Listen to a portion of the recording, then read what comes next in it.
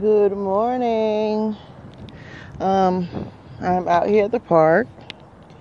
I started riding my bike this week. Schwinn, baby, Schwinn. So funny.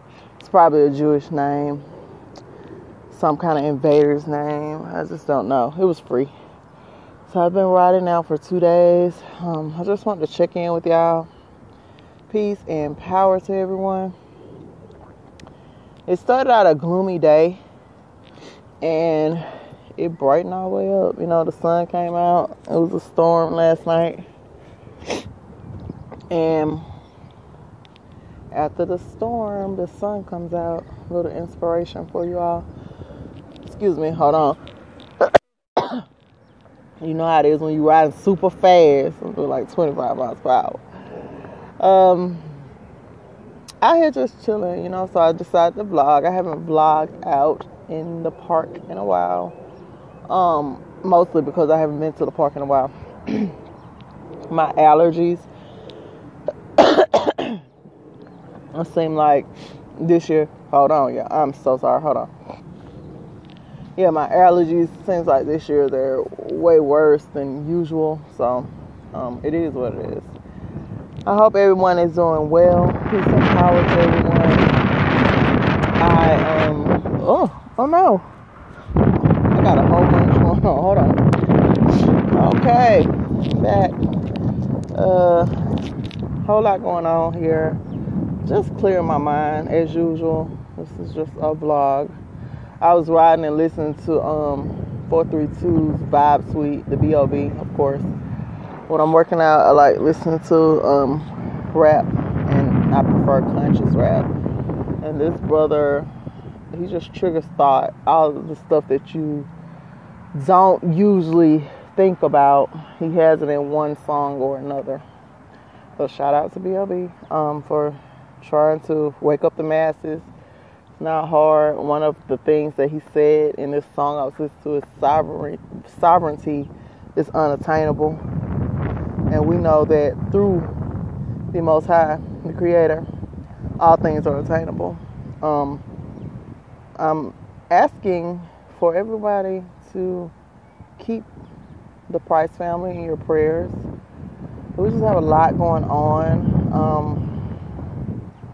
It's kind of overwhelming. This morning, I just wanted to actually wake up and just cry, just hide from the world. But I have responsibilities. When I was single, I did used to, when I was going through stuff, I used to be able to lock myself in the house and I can cry until my eyes were puffy, you know. When you're a parent, we tend to try to stay strong in front of our kids. And then when you're keeping a household running, you just don't have time to shut down and break down, okay? So, shout out to all of the people that don't let this world break them. You know, this is a shady place. It's a place filled with horrors and the massacres alone. Every time you're outside and you're walking on soil, 9 times out of 10, your ancestors' blood was escaped there, you know, released there. We're in a, hold on y'all, my sinuses, sorry. We're in a horrible construct. And one of the things I used to always pay attention to were the pyramids. Not pyramid worship, but how people used to say, well, if they built the pyramids, then I think that's the bottom part or the newest stones, and the top are the oldest stones. So it always triggered thought for me, maybe at some point they got turned upside down. So then when I saw The Matrix, the video I shared with you all on The Matrix, where the pyramid was on the back of that TV and it was upside down. Because I'm thinking maybe they came down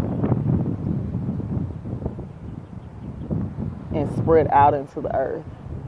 So if it's upside down, there would be a platform to come down, and then, you know, you go through some stuff, some kind of transformation on the inside, and you come out of that narrow end.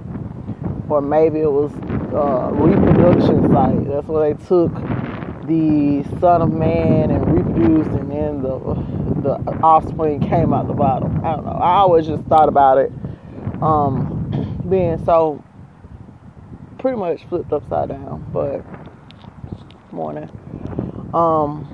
Other than that, we just know that we're living in a horrible world. We're living in a place where people watch others be murdered and not speak out, not say anything. They don't support.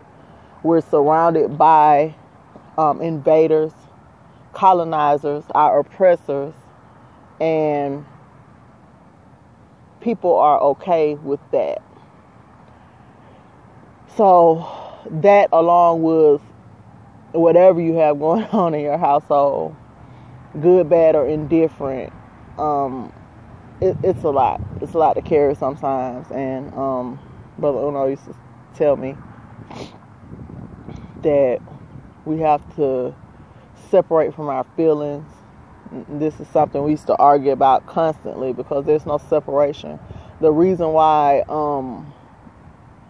the Creator created woman, or let's not say woman, because we know in our language woman means our oppressor. It's omen. It means your oppressor. So the reason why the Creator created the female, he took,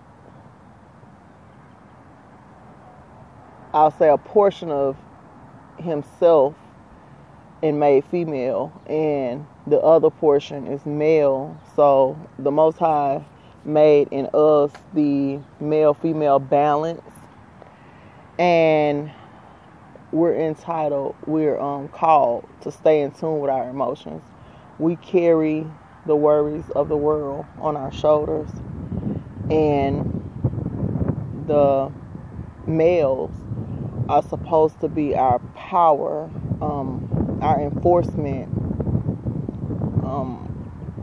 our guides, so to speak, our leaders. But again, there's no separation. In Sister Tanya's book, which I'm reading again, me and the Remnant are reading this book again. She's the only person I found that is interested in learning the language and is serious about it, like myself. We both believe in the power of prayer, and I do want to open this study up to anybody who has the book. We don't want to slow down waiting on people to get the book. I've expressed to everybody you should get the book because it's damn worth $30. If you're trying to learn our language, we cannot go into prayer without knowing our language, and it be a strong prayer. It's something about speaking in your native tongue to the Most High and knowing exactly what to say. We know that our language has been made vulgar, and when we're praying, sometimes it's just mere empty words. Other times, words that we now are coming into the meaning of, using the etymology, things that we should not be uttering or saying. So you can't even have a moment with the Creator. That is another thing they've stolen from you. And it bothers me that people don't feel that this is important. It all is important. Everything has its part. The analogy of us being one body, the toe not being more important than the finger. We have to get that mindset. You are not bigger than your brother. And I say this to everyone. to all my brothers, I'm in a place of utter disappointment. And I know you all, y'all ain't these egos, and y'all don't connect with your feelings, so you don't care. It's cool. I'm going to continuously speak my mind, though. Utter disappointment. We were supposed to be one family, and now we're broken off into sections and groups. I don't understand how that's going to work. And then I log on to Instagram this morning, and I don't know if y'all follow Raspy Rawls. He's talking about taking a trip to the Four Corners. So what we had in mind to be glorious, and triumphant, following the Creator's instructions and our hearts thirsting after the Creator, is now up for sale. I saw the other day he posted a video he was watching on Drop's channel, 432, and he mentioned him in a comment, and now they're planning a trip to the Four Corners. This is somebody who still, to me, needs to do more research before diving in. Not a lot of biblical background, just this knowledge, and that's the curse. The knowledge is a blessing and a curse. The blessing is you waking up your people and you having it as fact. This is not fiction. The curse is when your heart isn't after the Creator, it becomes somewhat of a trend. I'm hoping that he'll do research and this trip wakes up more people in the community. I think he's digging into that channel, and that's awesome. But again, this thirst is for the history and not the Creator. We got to get back to our laws. Our hearts have to be in the right place. My personal opinion on why Utah wasn't successful is because people's hearts were still in this Babylon. There was a Babylon mindset. There was a separation, animosity, and nobody will say it. I personally have spoken with a couple of people about it. And, people excuse separation, but the whole idea was to go out there and connect, whether it be, everybody on one page or people on different levels. You all still in the same area, and you're supposed to connect and love on each other. Until we get it, it's not going to be successful. And now I feel as if it's being sold to the highest bidder. Like, the whole thing is frustrating. Like I said, I'm utterly disappointed. And it's not because I know everyone's heart or I know everything. It's just the whole thing is just utterly disappointing. We have to get back.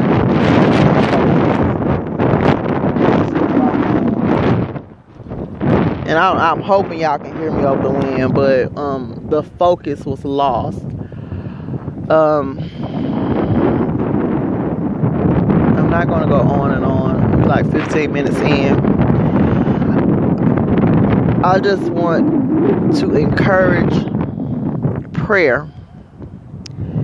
And before you pray, I encourage for you all to get your minds and your hearts in the right place. Look up the words of what you're praying about at the least. There's no breakthrough in ignorance. This is not a trend. This is something very serious. We're moving into another phase of our freedom, so to speak. And I'm not talking about physical, but mentally. We have to get this division out of the way. Like I say, it's disheartening. And then people are watching. The world is watching. I don't speak on every person that reaches out to me. But some of the new people that are reaching out, people are watching. Brothers, like, people are watching. Let's not be what is made a mockery of, you know?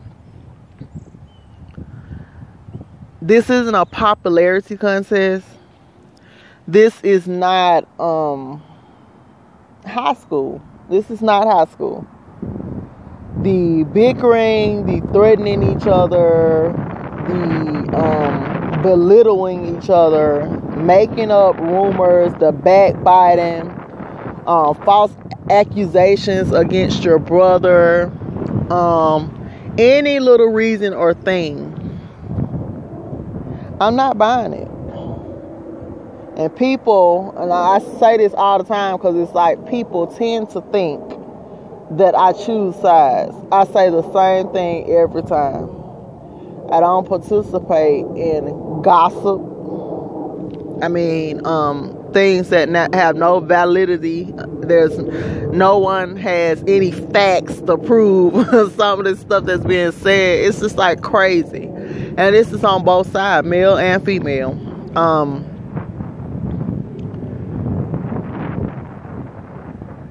And a shout out to all those that have bitten the dust.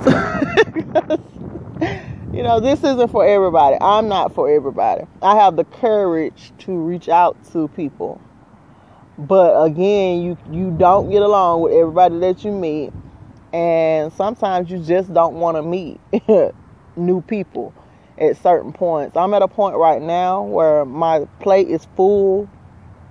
I'm still open for studying and praying, meeting new people, but the drama, I can't take on anyone else's drama. I have my plate full with my own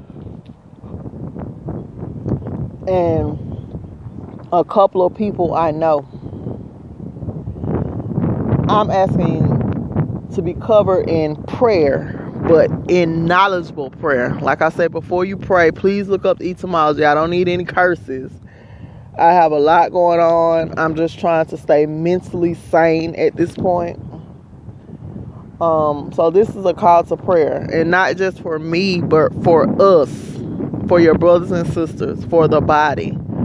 There's not one person bigger than the other, no matter what is being said or put out there. The toe is not bigger than the finger. I think the colonizers, the invaders, they have even hijacked your mindset to even condone it being okay to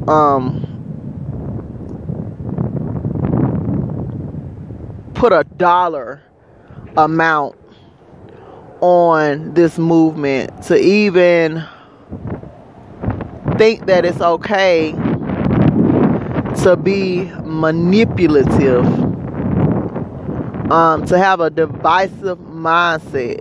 Division is nowhere in the scriptures. I don't care what language you're reading it in. There is even a male-female balance. The Creator is both male-female balance. There's no division in even that aspect. And until we fix it,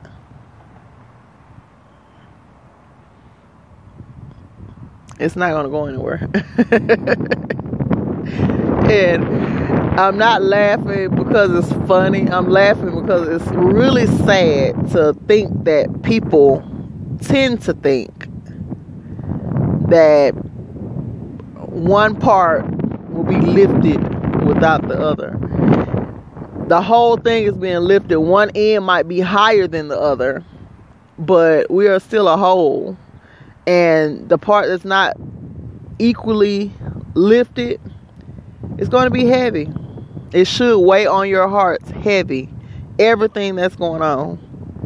If you have a heart. Some people are just dead. That's that reprobate mind. They do evil, they speak evil, and they have no conscience about it. You can dress it up. I tell people all the time, you can dress a pig up, and at the end of the day, it still does not sweat. It's still a pig, you know. I'm just tired. I think, and I'm not sure, I'll probably still share information. I might take another break just because here comes an invader with all of his dogs. I think that I am going to break. He's on his bike and then he has 2 dogs on his leash. And now, you know, Lex spoke about the hair color and all that the other day. I got to go back and watch it again and write it down. I'm just looking at people and their phenotypes. Every little thing that we can pinpoint about our colonizers, our invaders, just people. Everything that we can pinpoint, then we should. And you should pay attention. That video that I uploaded about the psychopaths, you should really pay attention to the behaviors of those around you. And to all of the people watching and listening to mine or my brother's videos that know that you are not native, that you're not indigenous, that you're not autochthon,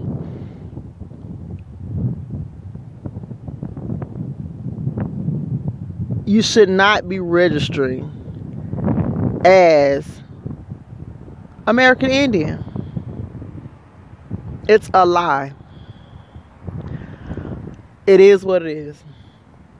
The Creator said that other nations would join up with us, but He did not say that that is going to make you us. Let's be clear. People are watching, and it seems like the movement of us in the past, present, when you look at things, it's always hijacked by other nations. You come in, you join up, and then you somewhat water it down and want to take over. I'm not for that. Like, if you are not American Indian, you should not be filling out a SF-181. You're here for support, not to become a liar, not to act as if you're doing the right thing. You can be in the number without actually being in the number. And you should feel a certain type of way. Just the same as I feel about a Hispanic person or African person claiming white. You're selling your own people out. You should feel the same way. You should not feel comfortable going in there, checking off American Indian, knowing that's not you. You're here for moral support. And maybe physical support. If we need some frontline soldiers or something. The blood is still on your hands. You sat around, I don't care when you woke up, and experienced this privilege. And we appreciate you being woke. And getting this information. But it does not mean to become a liar. Especially because one person is in agreement. You know, I'm in agreement for you joining the movement, but not becoming a liar. You shouldn't feel comfortable going in there filling out a SF-181 knowing damn well that you are of other nations. Feeling comfortable telling a lie. It's not cool.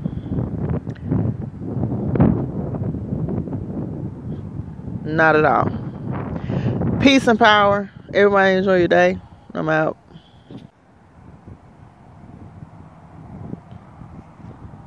Oh, okay. I guess I have to join this. I was saying peace and power. It was a call came through. Peace and power to everyone.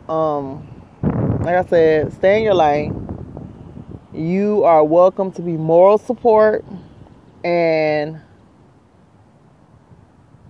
physical support if needed. But stay in your lane. Nobody else is going to say it. I'm going to say it. You should not be joining up if you do not have copper colored skin to claim American Indian on the SF-181. Copper colored skin. And we know that copper changes colors, but it does not lose color. If that gets you on your feelings, so be it. You know? Okay. Peace and power to everyone. I think I spoke about everything. And I need to be covered in prayer by my copper colored melanated people. I'm picky. I'm sorry. That's who I need praying for me. That's it. We know that we have an inner connection with the Most High. Everything else is outer. And all these random gods, I don't know where those prayers will land. I just don't want them. So I'm reaching out to all of my copper colored melanated people to pray for us as a people, all your brothers and sisters, and pray for us as a family, the Price family. And like I said, look up the etymology before you start. Don't be random words me, okay? All right, peace and power, everyone. Enjoy the rest of your day. I have to ride one more lap on my bike, and I'm out of here.